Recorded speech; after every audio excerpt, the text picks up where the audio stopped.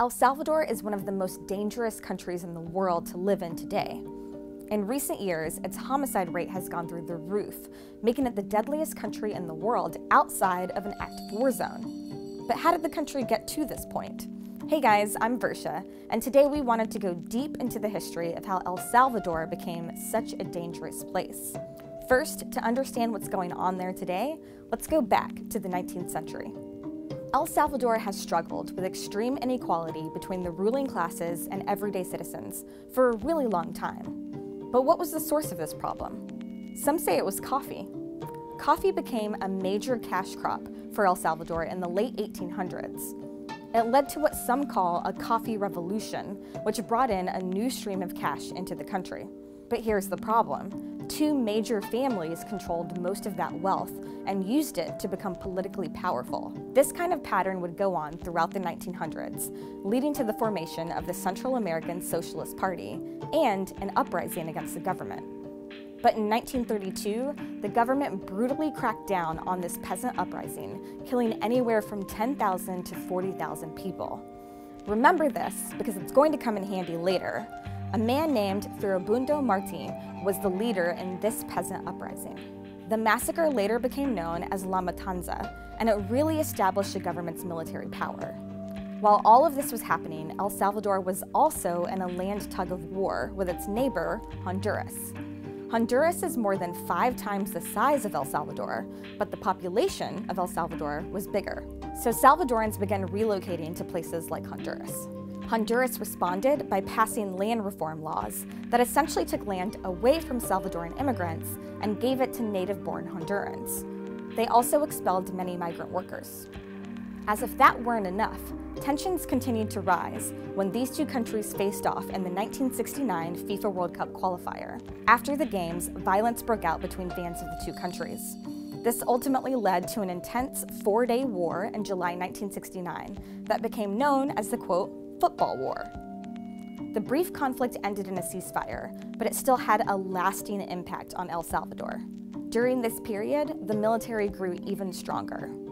Then, in the 1970s, an oil crisis and even more economic instability shook the region, causing communism to become more popular among the public. Then along came General Carlos Humberto Romero, who represented the Salvadoran military and the closely associated National Conciliation Party, a group that was strongly opposed to communism. When Romero won the presidency in a controversial election in 1977, it led to mass protests against him that were met with violence by the military and state-supported actors. Thousands of people were killed by security forces during this period. That instability went on for 2 years until 1979, when the revolutionary government junta deposed President Romero in a military coup. This was the beginning of the Salvadoran Civil War. The junta quickly formed a military dictatorship, killing peaceful demonstrators, assassinating leaders who were trying to form socialist cooperatives among the poor people in the country, and even killing Archbishop Oscar Romero, who dared to speak out against them. Here's where the US comes in. We're now at the height of the Cold War, and the US is worried about losing Central America to communism. So President Jimmy Carter actually supported this brutal new military government for the purpose of trying to keep the country stable. Carter provided some aid, but Ronald Reagan would come along and provide even more, nearly $1 billion in economic aid to the Salvadoran government in the coming years. In 1980, several left-wing communist and guerrilla organizations came together to form the Farabundo Martin National Liberation Front, named after the peasant leader that we told you about earlier. The group came to be known as the FMLN, and they became the main resistance against the unpopular dictatorship. And they fought fire with fire, launching military offensives against the government, using violence to try and take parts of the country back, and at times they were often successful. But the Civil War would rage on all through the 1980s, with the US providing support to the dictatorship of El Salvador. About 80,000 people died during this war, and more than 1 million people were displaced. A peace deal was finally reached in 1992, after 12 years of war. A civil war that brutal obviously has lasting effects on a country, even today. But one aspect in particular is directly linked to the violence that we see in El Salvador now.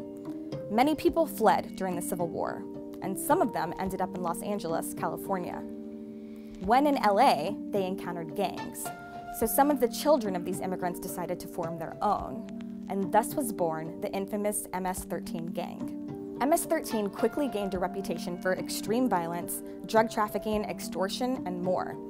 They started in LA, but spread to other parts of the United States, and in the 90s and 2000s spread down to Central America, partially because of US deportations.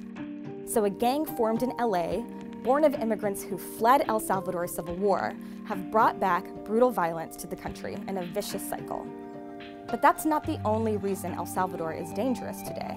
The drug war that has raged on in Mexico has also spread through Central America, and the lack of political stability has bred corruption. So this tiny country has been dealing with a potent cocktail of corruption, drug war, gangs, and the effects of a long civil war. As if that weren't enough, in 2001, the country was devastated by earthquakes that killed hundreds, causing landslides and mass destruction. The humanitarian disasters that followed were so bad that the George W. Bush administration offered temporary protected status to all Salvadorans living in the United States, which President Trump recently announced he was ending. But while parts of the country may have recovered from the property damage caused by the earthquakes, El Salvador very much remains a dangerous place to live. As we saw in this video, US foreign policy can have lasting ramifications for other countries around the world. But what's the current US foreign policy? Check out this video to the right that breaks down the Trump administration's first year of foreign policy. Thanks for watching Now This World, and don't forget to like and subscribe for more videos every week.